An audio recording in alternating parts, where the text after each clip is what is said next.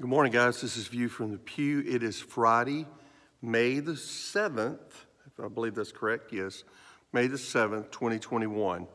We're finishing up Mark's commands of Christ, and it brings us to Mark chapter 16, verse 15. Mark chapter 16, verse 15. There's a quote that I've heard before that goes sort of like this: preach the gospel at all times.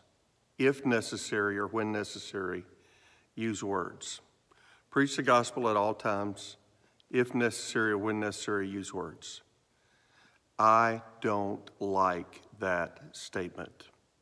I think it's very important for Christians to non-verbally be a witness, but I think it's also important, at least as important, that they be a verbal witness. And when I talk about preaching the gospel, I'm not talking about being a preacher. I'm talking about opening your mouth and telling folks what Jesus has done for you and what he can do for them.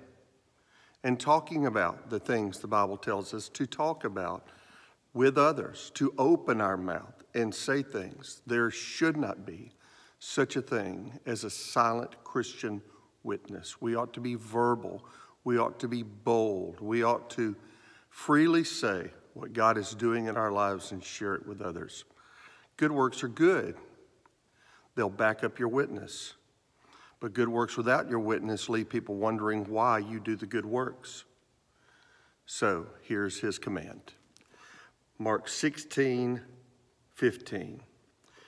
Jesus has appeared to the 11. They sat at the table, and he rebuked their unbelief and hardness of heart, because they did not believe those who had seen him after he had risen. And he said to them, here it is, go into all the world and preach the gospel to every creature. Go into all the world and preach the gospel to every creature. So preach the gospel. Go into the world. As you go and as you preach the gospel, as you share the good news of Christ, do good deeds, but preach the gospel. I'm preaching to myself as well here. There are times that I fail to open my mouth when I should, and I need for Jesus to be the first thing out of my mouth, not something that comes up later. I need to be a witness in the way I live. People will say, "It's fanatical, Brother John." Well, what do you think you're called to? You think you're called to be a part-time Christian? You're called to be full-time, all the time, every time Christian. So I'm concluding this Mark's commands of Christ with just that encouraging, exhorting, admonishing, strong word to open your mouth, Christian.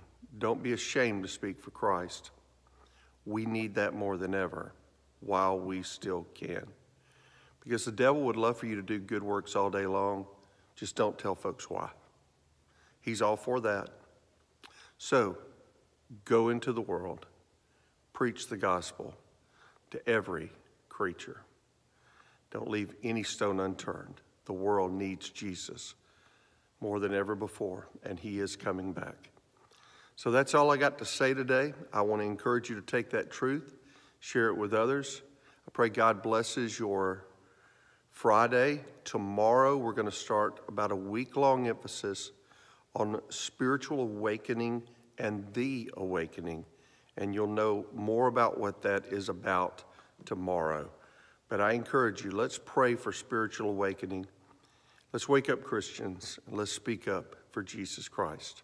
God bless you, and you have a great Friday.